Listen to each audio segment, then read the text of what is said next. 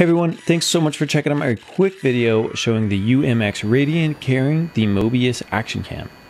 I appreciate those thumbs up and make sure to subscribe to keep up to date on my future reviews. And as always, I include links where you can find the products that I review in the description below. The Mobius is an outstanding mini camera that records very high quality HD footage. There's a lot of other mini action cams on the market that claim to have full HD, but just because they're high definition doesn't mean it's high quality. For example, here's a clip of a less expensive HD camera.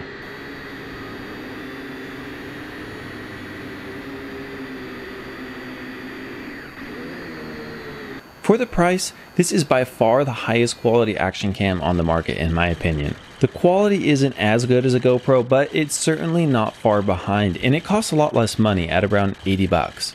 The Mobius is perfect for airplanes because of its aerodynamic shape, lightweight, and metal cooling tabs on top. I simply attached mine with the included Velcro. My two main concerns was the weight of the Mobius and the center of gravity. The Radian only weighs 1.4 ounces with the battery, and the Mobius weighs 1.4 ounces, so I was doubling the weight.